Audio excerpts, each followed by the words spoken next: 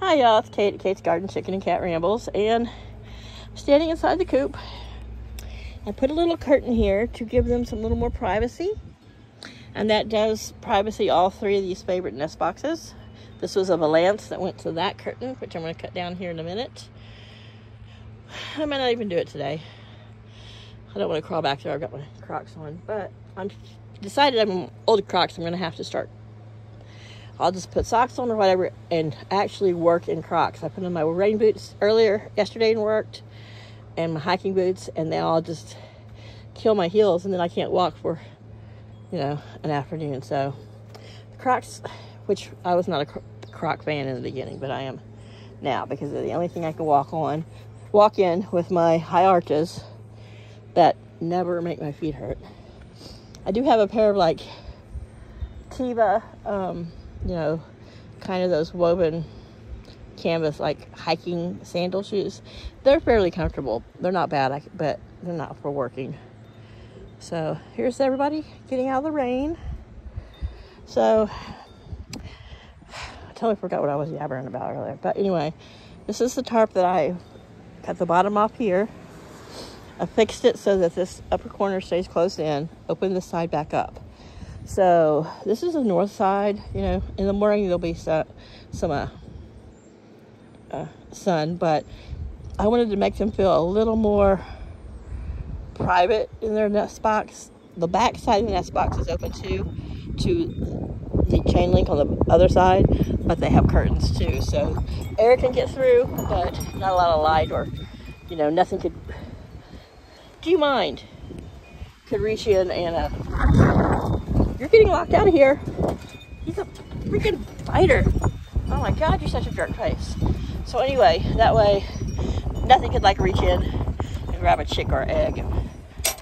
But all around the bottom of this coop too, besides the chain link, I'm trying to lock this so he can't come in here and continue to bite my ankles, jerk face.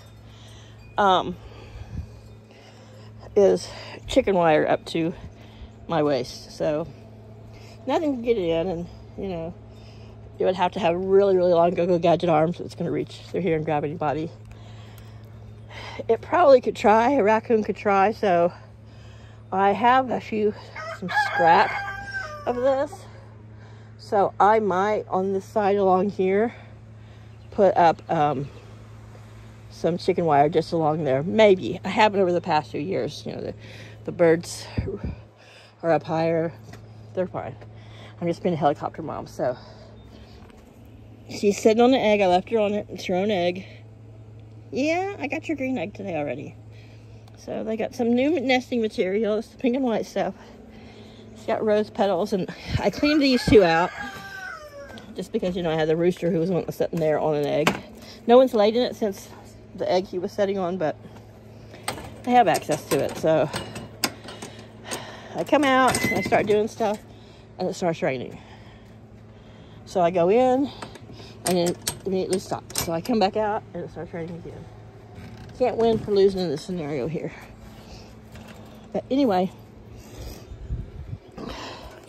so I totally cleaned out the honeymoon hut. My first video shows them they were behind the fence. I'd locked the gate, hoping to keep them in there when it started pouring rain, but no. They were complaining because they're such footloose and fancy-free chickens. So a lot of the bedding that was in there was more of what I had in there for just insulation to hold his heat for the winter. I mean, there was some right under the roost that was poopy, but I raked the heavy, thick poopy stuff out weekly, so this was just the winter bedding. It was piled up neatly there, but no such thing as a neat pile around chickens. So some of it I have pushed up against the bottom of this tree to kill out some weeds and stuff that are growing around the bottom of it. And the rest of it, and, let it mulch down there. They already dig holes.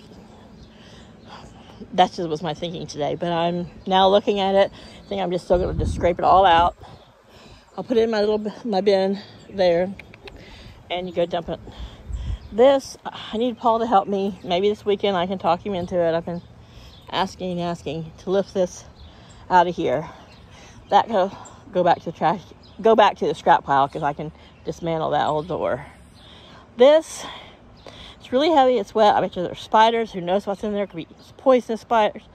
I'm tempted just to leave that and let grass grow up around it and let it just become, until we move, just let it, part of it's dry rotting. Picking up is going to be, you're going to have strong hands, a strong back, and not afraid of creepy crawlies, I think.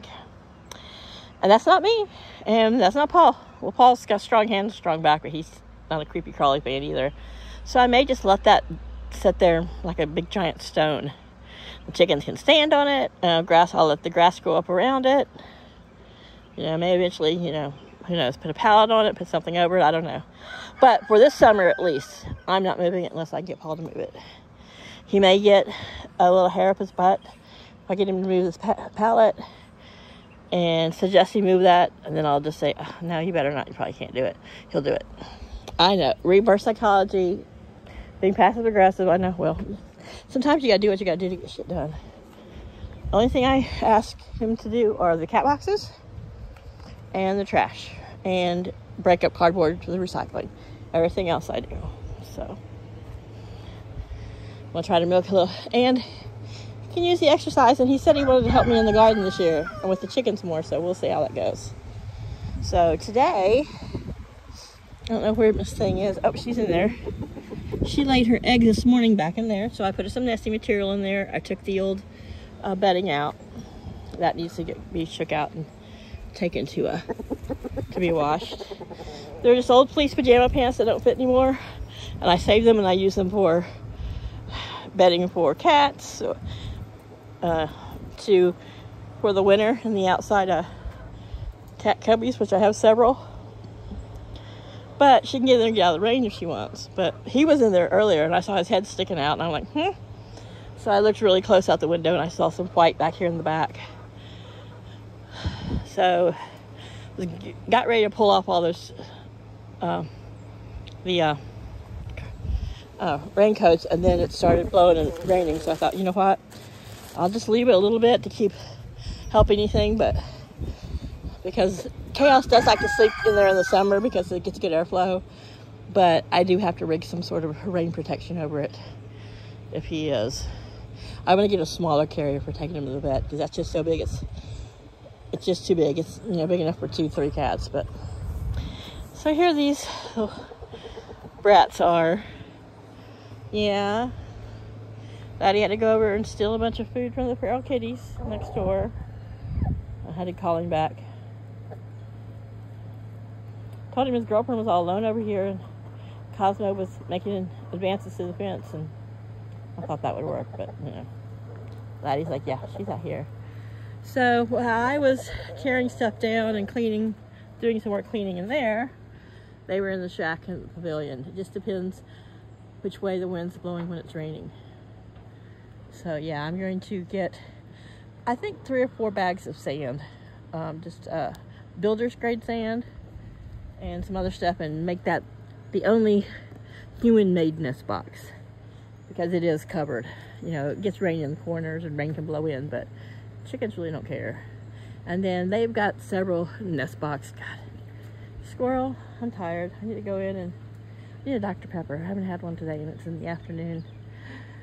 That's it. My body's going through Dr. Pepper withdrawal. My brain's like, we need it. We need it. I mean, I do believe that, but anyhow. So that will be the only man-made dust bathing area. And that's covered. And then they have their other places. And then I am going to go ahead and totally clean out the bottom underneath there. I might leave the framework, but nah. I think I'm going to pull it.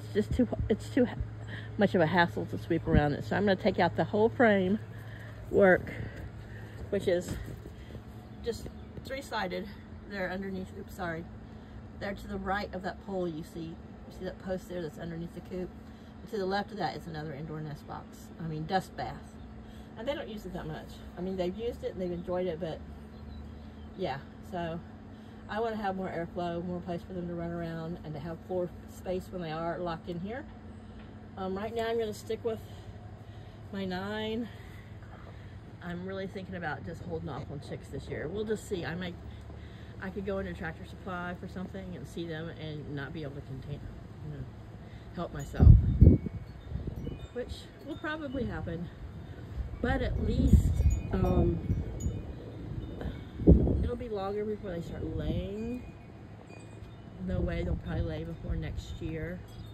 But once they're, they can, within another month, they don't have to stay under the heat lamp.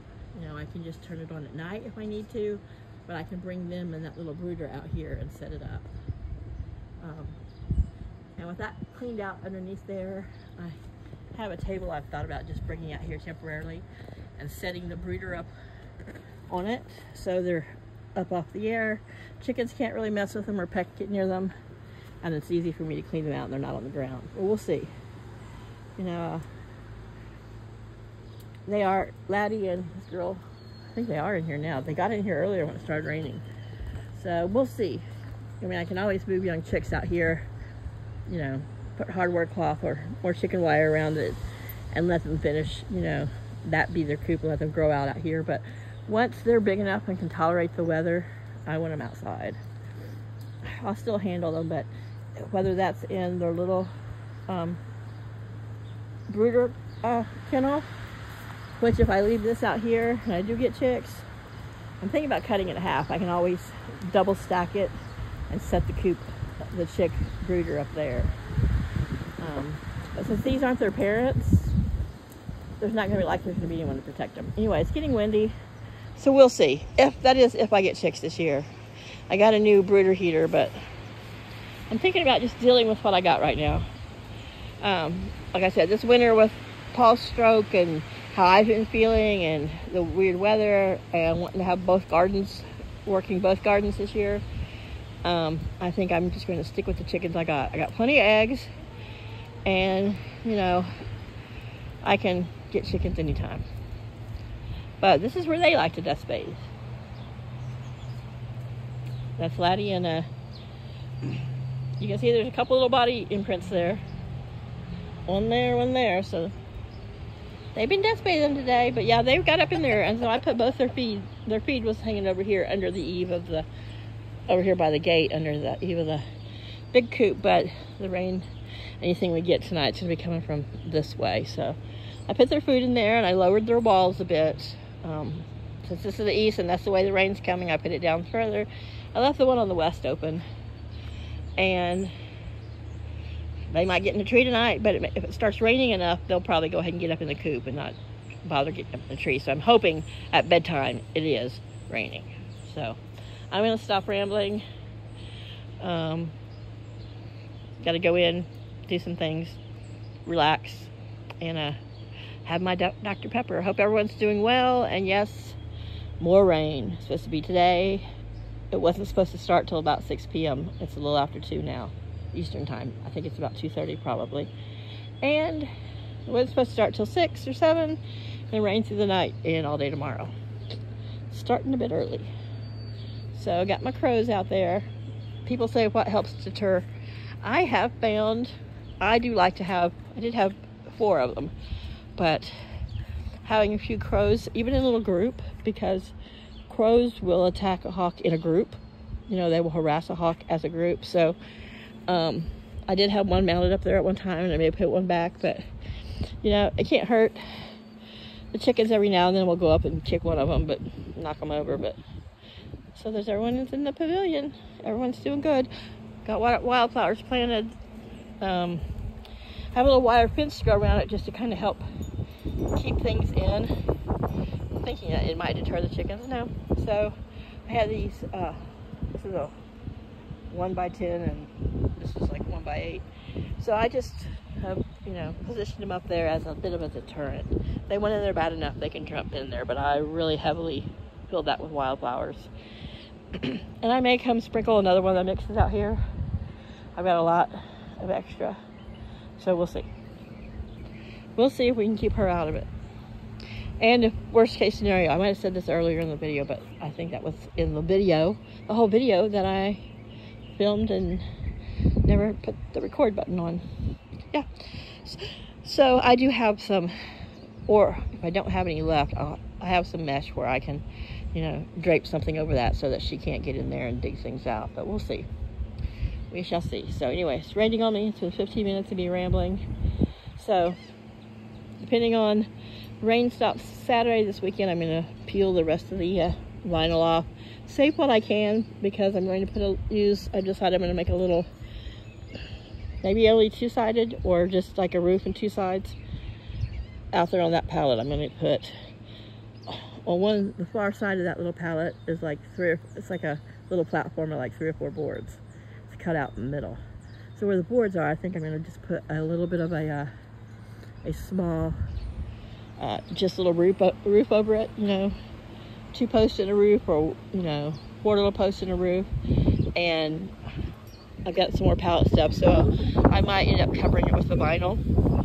Just helps keep the wood from rotting. I don't have to go buy any more plywood, and, you know, just so that they have a place to get under and not have to come all the way up. And just on sunny days too, they can be out there, they can peck around in the bottom, dig around it, and get up under there if they want. So we'll see. I'm sure they've got more than plenty of stuff to entertain them, but, you know, helicopter moms are. So anyway, you guys have a great weekend. Bye.